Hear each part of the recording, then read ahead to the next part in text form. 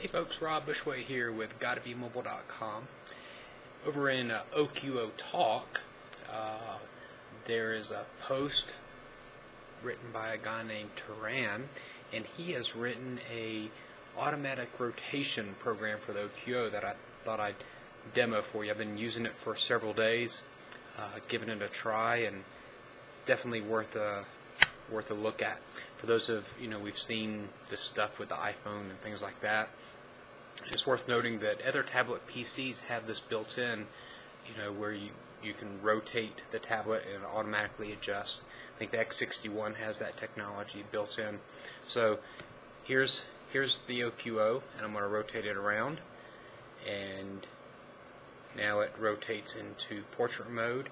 I'm going to rotate it back that way. Automatically rotates into landscape, and we'll do it again that way into portrait. So now you can imagine you're sitting there reading a book or something like that, and you want to rotate it around to get a good feel. It actually works pretty decently. It could be faster, but hey, it's free, so you can't beat that. I'll put the shortcut or the link to the download to OQO Talk in this post, and you can go check it out. Kudos to Terran for doing this, and I'm sure we're going to see a lot of updates to it. Is this something that I'm going to use a lot? I'm not sure that I would actually use this a lot. It's a nice feature to have, to be able to flip the screen around. But as I've had this running, it actually gets kind of frustrating because I may carry the OQO like this when I'm going somewhere, and it's already rotated around, and then when I want to do something, I have to wait for it to rotate back.